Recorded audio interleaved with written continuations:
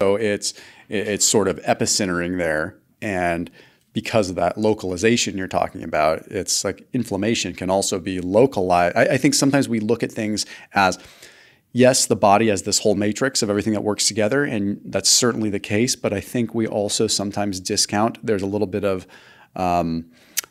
independent nature with each organ too, right? Like, I mean, I think that you're almost suggesting, hey, this fat surrounds the heart and it can impact the heart, and you may have a perfectly fine liver, right? It's just because of this localization of it, maybe it's harder to trace, harder to look at in a typical level. It shows up first. That's a very good observation comment.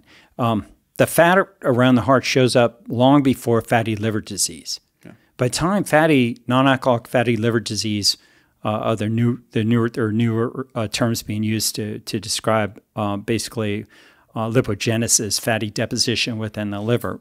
It's got a variety of different terms to try to draw importance to it now, instead of just distinguishing it from alcohol.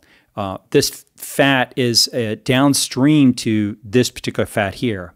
And so you really want to start looking at this structural disease as soon as it happens, the earliest phase, and not down the road when you now have fatty liver, or obviously when you have a heart attack. So you want to capture this early, and it's really important.